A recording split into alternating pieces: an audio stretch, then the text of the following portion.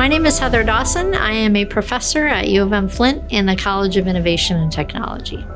My research focuses on the Flint River and its ecology, meaning its habitat, as well as the organisms that live inside.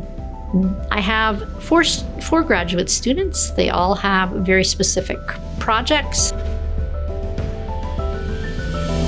I have a student that's worked on the water quality in the Flint River, as well as the fish diversity above and below a century-old dam. I have a student that works on fish movement and behavior using cutting-edge technology called acoustic telemetry. I have a student looking at contaminant levels in the Flint River, as well as mapping the underwater terrain of the river.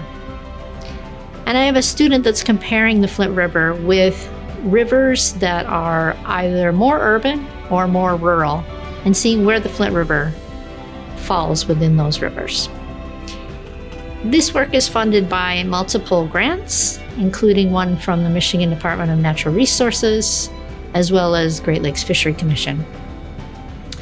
So I couldn't do the research that gets done in my laboratory without students. They're the ones out sampling, they're the ones analyzing the data with my guidance, and they're the ones that are first authors on these papers that come out of this research.